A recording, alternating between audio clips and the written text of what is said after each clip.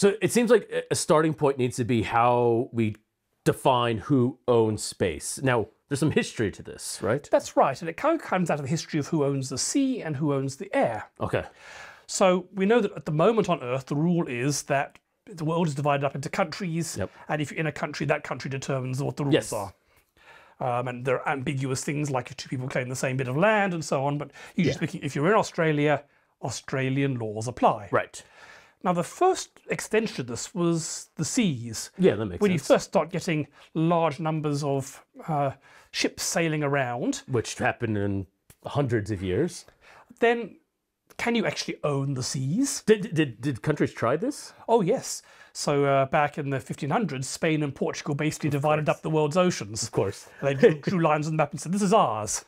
But they couldn't enforce it because the French and the British came along and ignored those laws. Yes, exactly. So it didn't work. And then it might have worked in the 19th century when Britain was so powerful it basically controlled, but they believed in free trade and they didn't decide to enforce it. So in fact, it became a practical norm that nobody owned the seas and that anybody is free to use them. Okay.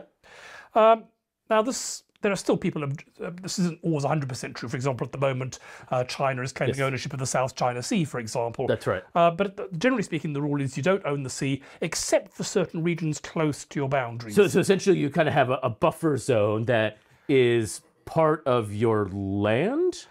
Yes, so there are complicated rules about this we won't go into, but basically if it's close enough to your boundaries, it's considered to be national territory. And there are different definitions, like very close, it's definitely your territory. Further out, you have some rights, but other ships can still sail through. Yeah, that's right, because there's things like exclusive economic zone, there's a whole bunch of these and you can see here's an actual law of Australia's rules, and there's many different categories of these things.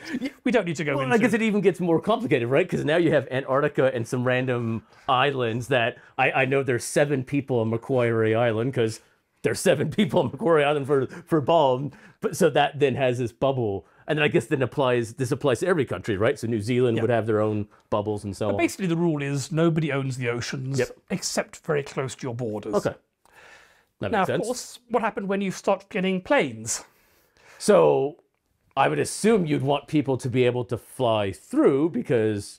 When the first aircraft and balloons came along, people thought that maybe it would be similar to the law of the sea. That maybe then an exclusive zone, maybe up to a few hundred meters, and then above that it would be free for anybody. But then fairly soon after aircraft were invented, World War I came along, and people realised that these aircraft were very militarily important, and maybe it wasn't a good idea to have your enemy's aircraft flying over your country all the time. So when the treaties finally got signed, I think it was about 1919, 1920 and so on, they decided, no, it's not going to be the same as a sea. A country owns the air above it. Okay. So the sea, land, and air are all slightly different now. Yes, so countries own the land. They don't own the sea unless it's close to their borders, but they do own the air above it. Okay, but where's the air stop? Haha, we'll come back to that. So anyway, this is now the legal zone of Australia. So it's going to go out a certain distance and up a certain distance. There's this Australia-shaped bubble here. That's right. Okay. So that's what applies, but it doesn't go all the way up.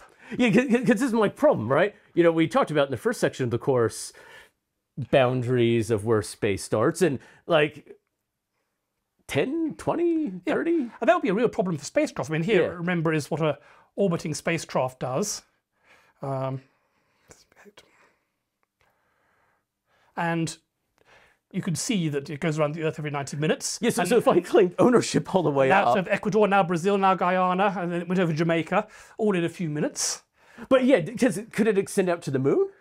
Yeah, so it could be that a country changes, a spacecraft changes which country's laws apply to it every 2 or 3 minutes as it orbits around the Earth. Yeah. But it might be at the moment, the moon is over Brazil, so Brazil controls it, but 5 minutes from now, maybe Peru owns it. So we definitely need an upper limit on where this applies. Yeah, and this is not going to work very well. Yeah. So, however, this isn't, so we're going to need to work something out here. It's not enough just to say... You can go up. Yep.